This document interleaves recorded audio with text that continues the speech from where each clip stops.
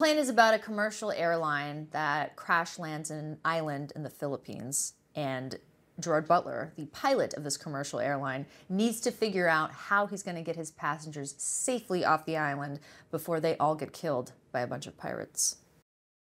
It was very apparent, even on the first day, how much he cares. Like, yes, he's a producer. Yes, he's the main character, but he cares deeply about things being realistic and people bringing their best. And he's got a lot of passion and a lot of Monster Energy drink running through his veins. And he is a machine, I'll tell you what.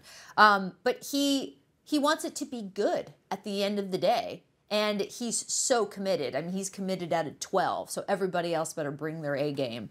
And it kept our production going.